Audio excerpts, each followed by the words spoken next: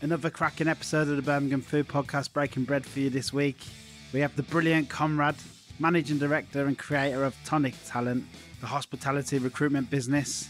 So obviously we took this opportunity to get a few tips from Conrad, not just for employees, but for employers, businesses looking to take on staff. What can they do? What can people looking for work in the industry do?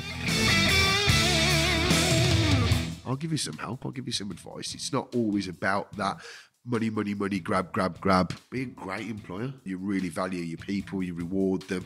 You know, they work fair hours for fair money. They're getting some decent staff food. I appreciate all of these things take time and money, but I believe that you're going to be paid back in dividends. I really do. Yeah. You know, I think people need to remember that when you go for an interview, it's a two-way process. They've got to try and impress you as much as you've got to try and impress them. Being on time, giving 110%, having a positive attitude, being enthusiastic, being passionate, using positive body language, learning from your mistakes and being coachable, being prepared, being honest, and going the extra mile. Anyone can do all of them, can't they? My big one tip, right, for anyone going for a job is...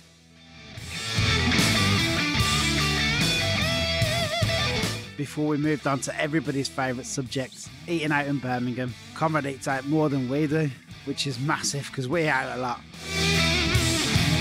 That it just goes from strength to strength. Don't go, though, because I can't ever get in anymore. Pig's brain at Taste of Szechuan, you need to come and try with me. Yeah. That is next level. Seriously. Like, delicious. You know. Bonehead. Bonehead. My all-time, greatest restaurant of all time for me. I love the place. Oh, I love it. Listen now on Apple, Spotify, or wherever you get your podcast hug. Do you know what? I'm going to need to get some food after this. Now all we've done is talk about food for like 2 hours. We do always do it, and then That's what we always do, yeah, man.